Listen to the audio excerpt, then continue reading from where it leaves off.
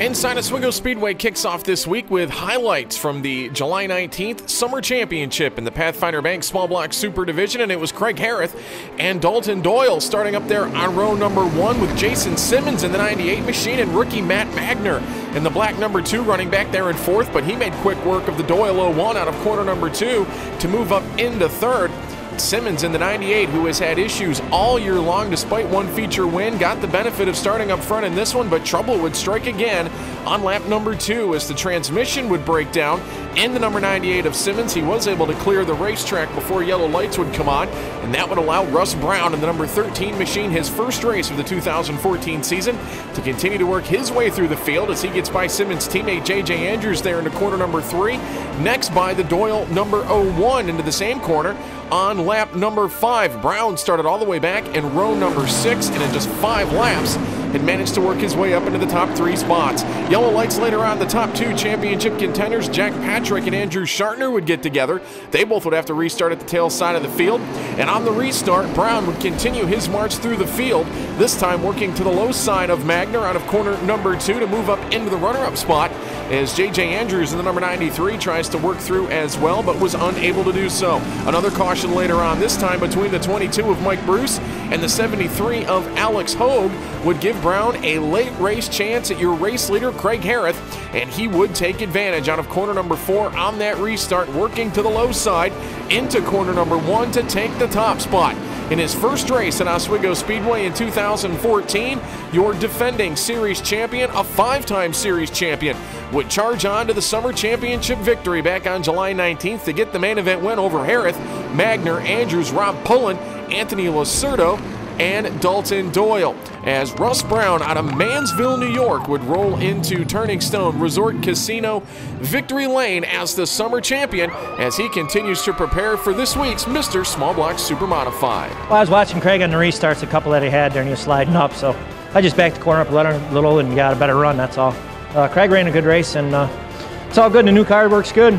We still got some bugs to work out, so all in all, it's a good night, good way to return. Yeah, you know, I mean, it's tough, but if I were to come in second to anybody, I'd want it to be Russ. So, you know, he's always good. You know, it shows first time this year, and he can then do this. So, you know, we're still pretty happy considering our finishes this year. So. I'm a little hungry now, but I'm happy. I don't have a lot of laps here, so finished 3rd. I mean, 2 guys, really good guys, finished in front of me. I'm happy right now. We'll build on this. Central New York's fastest action continues in the month of August at Oswego Speedway, home of the Super Modified. Saturday, August 9th, it's Driver Autograph and Ovarian Cancer Awareness Night, presented by JP Jewelers. Join us on the Speedway's front stretch to meet your favorite race car driver. Then Labor Day weekend, it's the Budweiser International Classic 200. For more information, visit online at OswegoSpeedway.com. It's Driver Autograph Night at Oswego Speedway, Saturday, August 9th. Kids 16 and under free.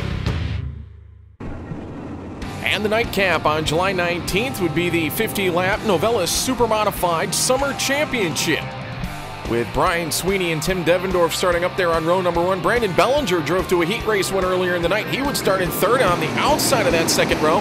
It's Dan Connors Jr. returning to the Speedway for the first time this year in that Extreme chassis that he campaigned here at the Speedway the last 2 seasons, and he put it to good use here early on, moving to the outside of the Speedway into that runner-up spot. But keep a look back here further back, as Otto Sitterly, Michael Barnes, the 26 of Sean Goslin, and the 56 of Hal LaTulip all tangle coming out of corner number 4 on the initial start. Barnes would have to go to the pit area to repair the wing damage to the front of that machine. Otto Sitterly would do the same as well in the Rosselli Northern car number 7. That would result in a complete double file restart with Devendorf one more time working out into the top spot in the 5 machine, with Connors filing into 2nd. But the car on the move early on here in the first 2 circuits of the main event was the 37 of Randy Ritskes in the Lock Crane Services machine, a 2-time feature winner this year. He picked up the Spring Championship back in May and one of the Twin 35 main events here in the month of June.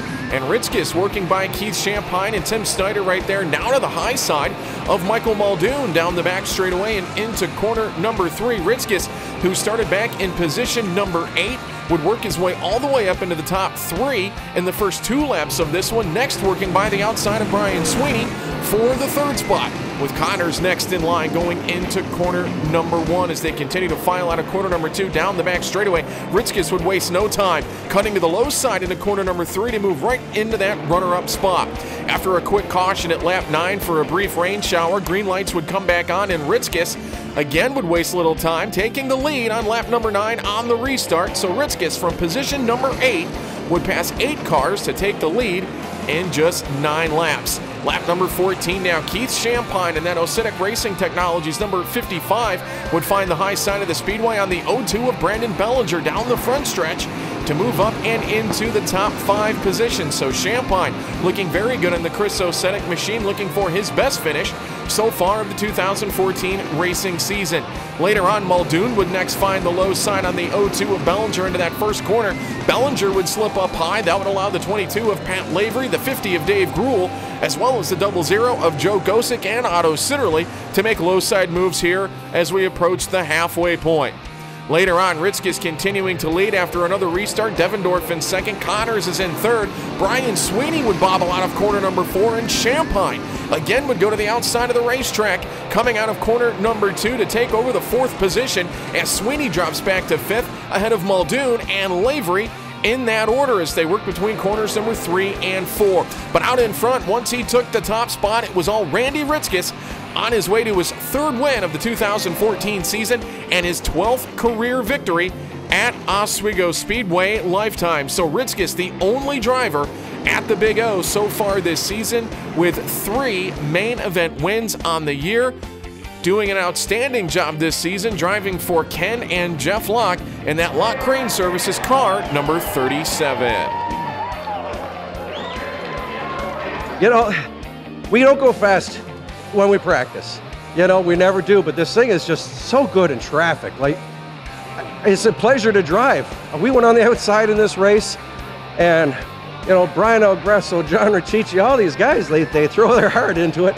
Kenny Locke showed another tier. You think he'd be getting used to this by now, but he's not. Yeah, that was the case. On the restarts, my car's a little bit tight, and I kind of pinch it off a little bit. I get loose. Randy was pretty good on the restart, so he'd pull away a bit. And, you know, it took me a few laps to get some heat, to get the car kind of equalized again and get a little rhythm with that push, because you got to drive it a little different with a push. And, you know, I'd start to reel him in a little bit and, you know, kind of stayed with him. We kind of equalized, both run about the same for a little while. And, you know, again, restart happened. He'd pull away. I'd have to reel him in. But, you know, he's a tough competitor. I knew he'd probably get me eventually. I was hanging on as hard as I could to stay in front of him, but couldn't do it. But second place is great, and, you know, car's in one piece. I'm going on vacation next week, so I don't have to worry about the cars, so that's good. And, you know, I'll take second. You know, you keep finishing up here in the top 3, 5, 10, eventually you're going to get a win. That's kind of an easy way to finish third, starting up front, but we're just, you know, we didn't think we'd come here and do this good with the car sitting all winter. You know, we built a new car, and we've been struggling with it all year, and last week we wrecked bad enough where we couldn't get it back together, so we got this back. We were planning on getting this back together earlier anyways, but it's back now, and you know, it didn't run great tonight, but it was enough to stay up front and hang on.